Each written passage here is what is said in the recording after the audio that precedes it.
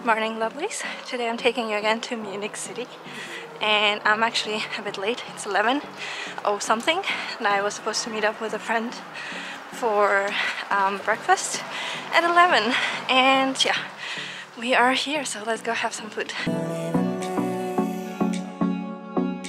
Love is gonna set me free.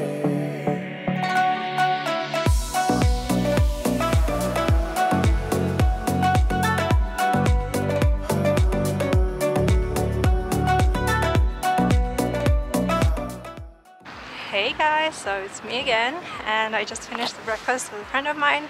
She went home, but I decided to go for a walk through the city center again, and here I'm now in Karolinenplatz. So here behind me you see this tall obelisk. There behind there is Königsplatz, and now I'm gonna probably walk towards Karlsplatz, Stachus, as they call it here as well, and from there I'll see where my feet take me. So let's keep walking.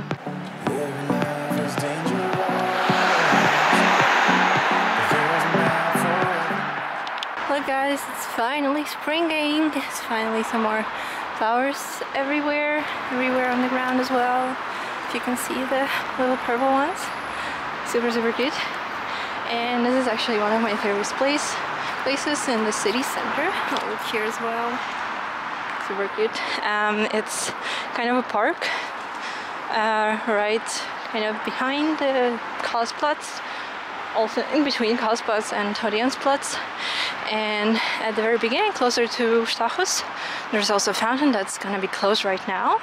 Usually all the fountains, they close them in the city for winter, like they cover them completely as well, so you can't even see what's underneath. But I guess I'm still gonna show you guys how it looks like without anything, just the wood, the cover. And yeah, it's a lovely day today as well, so I might as well take a bit longer walk than planned initially. And this is what I mean that they cover everything, all the fountains in the city for winter, just like kind of closing everything up. I think it's even locked or yeah, nailed down. And this way, yeah, I guess it's just to protect the structure from freezing, but also from all the trash, like this for example, because you know, people are just people, and unfortunately most of the time they're doing weird stuff. But anyway, I really like this place in summer because it's like water is coming out and you can just sit on the edge and watch this beautiful place, also watch cars passing by. It's really nice for people watching.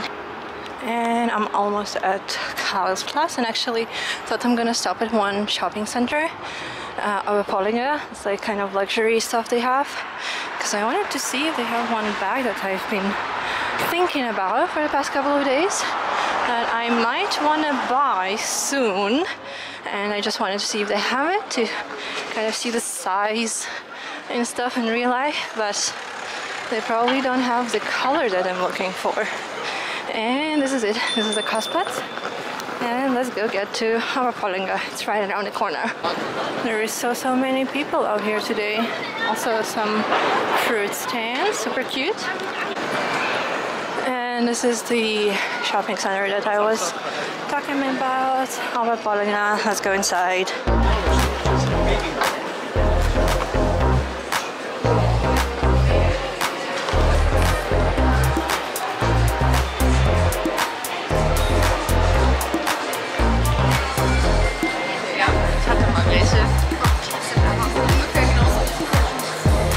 I love Dior stuff, but it's unaffordable for me now. I think I found the store I was looking for. It's Chloe. Let's see what I have.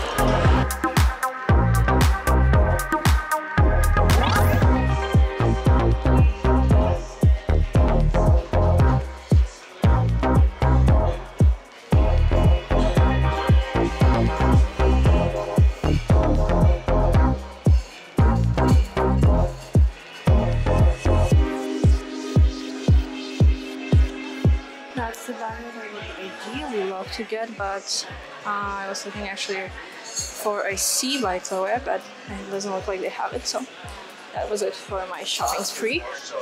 Now let's continue our outdoors walk, and yeah, this place is pretty cool. They have a lot of things in one place.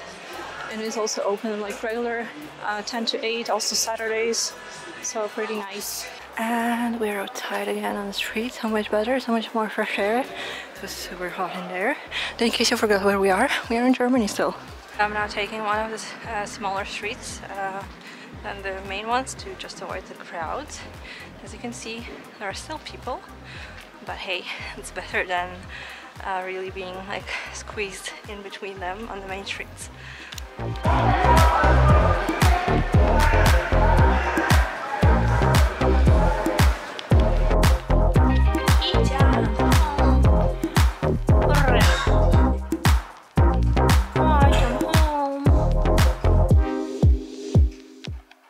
Hello! So we're back at home, and after getting home, of course I said hi to my kitties.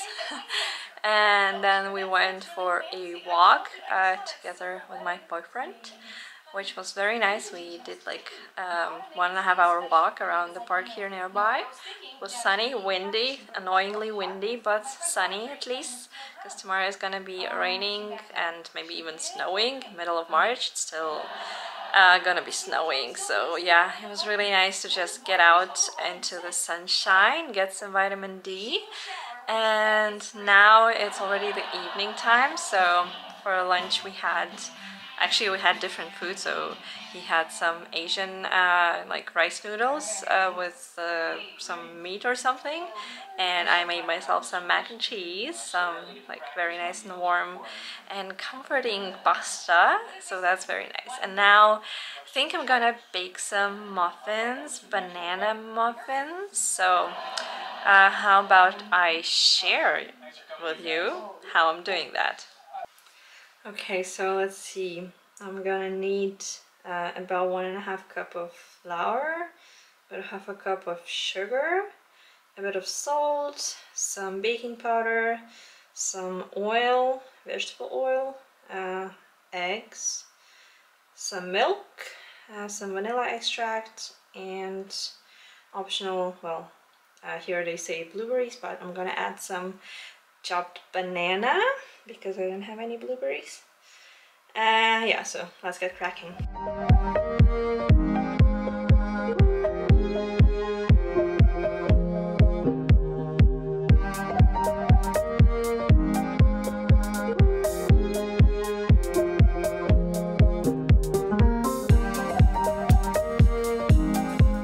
So here's the batter, it's ready and it's all over my hands. And yeah, so as you just saw, I added some chopped banana just simply because I wanted to have some banana chunks instead of like kind of banana bread style muffin. So that's the reason, if you were wondering. And now I'm just gonna put it into the muffin tray and into the oven.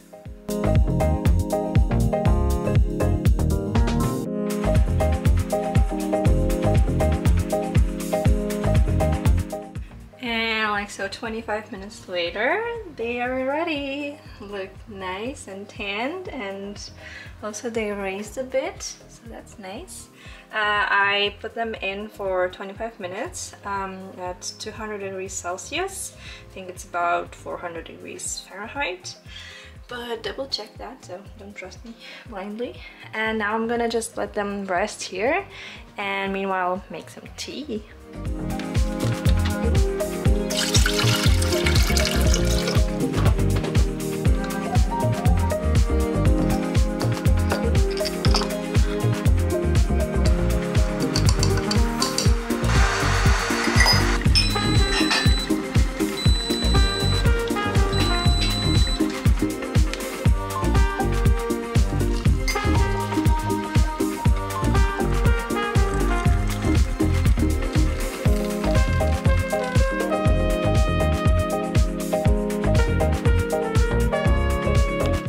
Like that, 25 minutes, and I have my tea time. Well, kind of dinner time, but tea time anyway. So let's see how it looks like on the inside. They're still warm, but I cannot wait to try and see, because, well, not maybe the best baker cook, but I do it quite a lot, and it's different every time. So let's see. There you go, look like that. It's so nice and fluffy. And it tastes like a muffin with banana. Can you imagine?